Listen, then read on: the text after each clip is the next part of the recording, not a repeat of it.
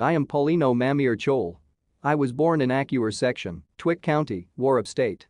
In 1987, the Murahalan militia kidnapped me, and one of Ngok's men in the city of Abyei helped me escape from the Arab family at night after 3 months of enslavement. In the same year, due to constant attacks by Murahalan militias against our people, I joined the Sudan People's Liberation Movement Army, SPLM-SPLA, in 1987. My maternal uncle General Malual brought me to Ethiopia, and I was included in groups of small children.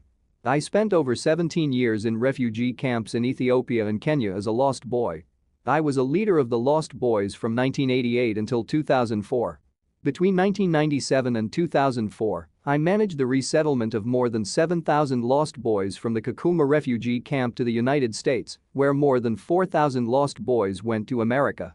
However, 3,000 a refugee camp because of the bribery of selling the names of the lost boys to other refugees. I went to America in 2004 and resided in Denver, Colorado, USA. My dear President, the primary purpose of writing this letter to you is twofold. First, I would like to express my sincere appreciation for your multiple accomplishments.